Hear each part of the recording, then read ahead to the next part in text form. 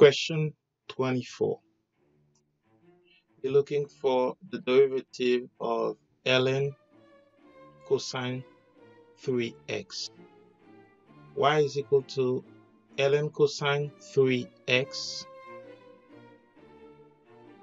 We're going to let u equal to cosine 3x, composite function. U prime, its derivative, is equal to negative sine 3x multiplied by 3, which is the derivative of 3x. U prime is equal to negative 3 sine x. Y is equal to ln u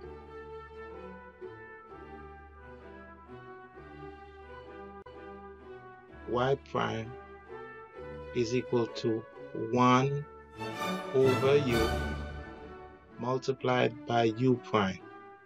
Now we have to substitute. Y prime is equal to 1 divided by u, which is cosine 3x, multiplied by u prime, which is negative 3 sine 3x.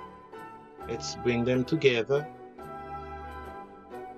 Negative 3 sine 3x divided by cosine 3x.